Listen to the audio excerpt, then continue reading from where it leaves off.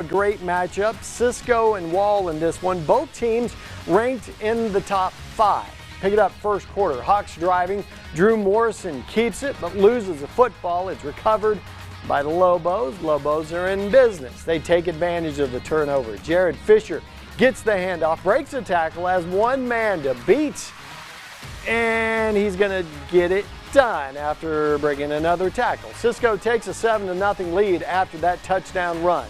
Into the first quarter now. Drew Morrison keeps it to convert on 4th down. He would take it in for the Hawks touchdown later. It was 8-7 after the 2-point conversion. And right before halftime, Cisco in front. Morrison fakes the handoff, cuts back, finds a seam, pushed out inside the 10-yard line. Check the score from this one. Wall started pulling away from Cisco in this ball game in the second half. They take it by the final score of 35-14.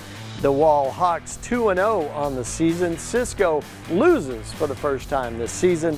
They are now 1-1.